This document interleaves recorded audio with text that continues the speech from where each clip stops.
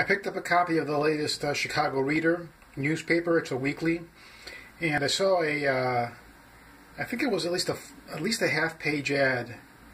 It could have been a full page. I think it was a half-page ad for Schlafly Pumpkin Ale, which is produced and distributed by the St. Louis Brewery. And basically, it's simply an ale that has cinnamon, nutmeg, and cloves. Ale brewed with pumpkin, with pumpkin, and with spices added, cinnamon, nutmeg, and cloves. I liked it. Actually, it's a pretty good pumpkin ale. I mean, it is the season, or almost.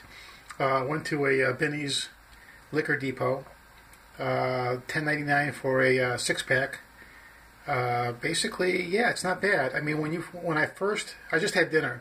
When I first tasted this, it literally tasted as though I had taken in a piece of, or a forkful of pumpkin pie. That's how intense the flavor is. It's a good ale. It goes down well. After you finish swallowing, there is the slightest aftertaste of cinnamon, but it doesn't detract from the taste. I mean, this is actually a very good ale. Schlafly's Pumpkin Ale. Just tried it. It's a limited time only.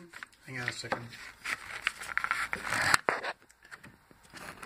Schlafly Pumpkin Ale blends the spices of the harvest with full-bodied sweetness for a beer that tastes like pumpkin pie, and in fact it does. A special release, Pumpkin Ale, is available for a limited time with a new style every few months. So, I liked it. I tried it. It's the first time I tried it. I had tried, I think these are called stunt beers, because you really don't expect beer to taste like pumpkin pie. I've tried banana bread tasting beer, etc. I mean, they're interesting, and it's nice to try. But the ale, this is a good ale. I liked it. It goes good with dinner. Yeah, they did good. So I recommend it. I liked it. Schlafly Pumpkin Ale by the St. Louis Brewery.